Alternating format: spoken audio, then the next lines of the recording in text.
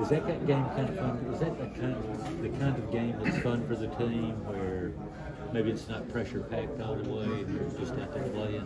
I mean, yeah, going into this game, we always talk about playing to our standard, playing to Alabama football standard, and that means, we don't really care who we're playing against. If we go out there and we do our job, like how we know how to do our job, we're going to have fun and fly around.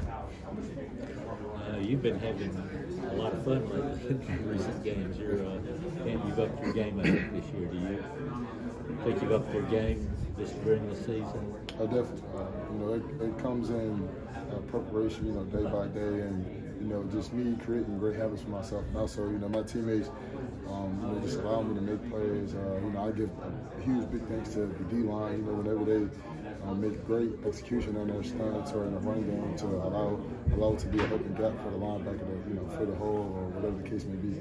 Xavier had that fumble recovery, returned it for a touchdown. Whenever y'all are able to get a defensive touchdown, how exciting is that just for everybody? It's very good. That's one of our goals going into any game. Do y'all feel like you've been close to having a couple of those? Do you feel like you've had opportunities to score defensive touchdowns and it just hasn't worked? Or? Definitely. We had opportunities. Obviously, it didn't work, but it's all in God's plan. It's gonna happen for sure. I think that's 5 straight games that y'all have had three or more turnovers or 3 or more takeaways. Just really? What's the just the mentality and how much of an emphasis do y'all put on that? Like, what have y'all done to be able to make that happen? I didn't even know that because the whole goal is my fault. The whole goal is really just, no matter what the scoreboard is, no matter what nothing is, we go out there and we play Alabama football defense as best as we can, and that's just the outcome. Whether that's a 3-and-out or whether that's a turnover and a defensive touchdown, that's great for us. With Q being out, how have you seen maybe some other guys step up? With Q being out, how have you seen some other guys maybe step up for you guys on defense? Just understanding what's going on.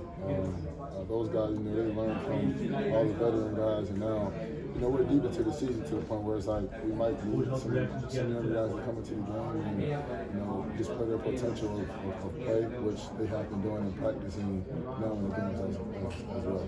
Jalen just talked about that after the game, some of the older guys were giving the younger guys props for getting to get in, and then at the end we obviously saw a lot of walk-ons. Just what does that kind of do for team morale, for those guys to get a chance to play at the end? Man, that's speechless for that. That's definitely, it's great, just me going against those scout linemen and seeing them in the game. That's one of the precious things in football, because you see how hard, for example, Austin Mack, he go in there and score and throw a touchdown to Rico Scott, which is also a great play. But you see these guys every day at practice, and they're, excuse my language, but they're busting their ass every day. Like, they don't care if they're hurt, they don't care if they're injured, but they go out there, the scout team, they give us a look. I'm pretty sure the scout defensive team, they give the offenses a look as well. And, just Austin Mack being who he is, he puts in the work every day. He put in extra work every day like he's a starter. So that's what you're going to get out of him. Quay was saying that